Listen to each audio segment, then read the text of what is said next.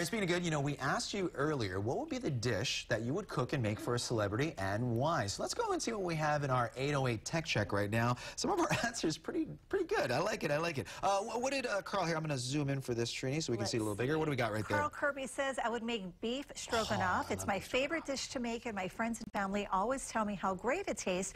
And believe me, when they don't like my cooking, they let me know. Yeah.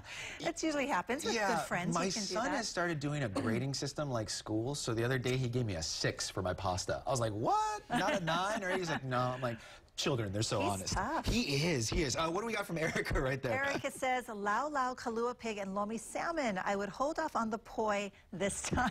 Double shaka right there. And hey, we're not getting political, but Adam says, I would love to be the one to serve crow to President-elect Donald Trump. Hey, again, viewers, that's what you're saying, not us. But thank you either way for getting onto our Facebook page.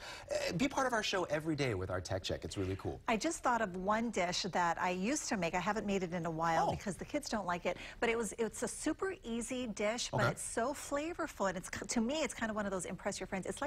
It's a salmon dish with a wasabi, mayo, aioli on top like that? Ooh. It's so easy, but of course you don't have to tell people that. Yeah, no, you won't tell. But the flavors are really nice and rich. Something you know. So maybe you can make some, bring it in the studio. We'll try it out. I like it. Maybe.